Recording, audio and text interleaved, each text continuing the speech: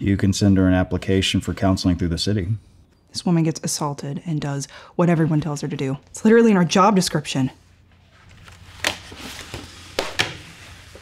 If we devote the amount of resources needed to make this thing strong enough for a DA to even look at, we're slacking on other cases. Even worse cases. You're saying her rape wasn't bad enough to matter. I'm saying it was he said, she said. Right now it is. I know these kind of choices are tough for rookies. It's about why I became a cop. And I thought this department, my partner, would understand that better than anyone.